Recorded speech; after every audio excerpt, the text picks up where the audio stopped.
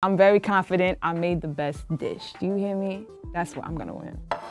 When I look at this, I don't think soul food comes to mind. Cauliflower, okay.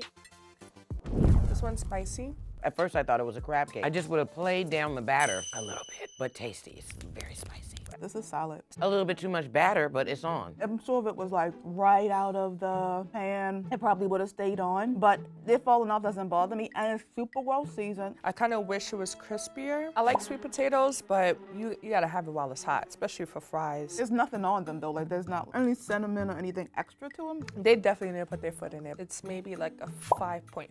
I would give this a 7.5. I'll give this a 6. Nope, 5.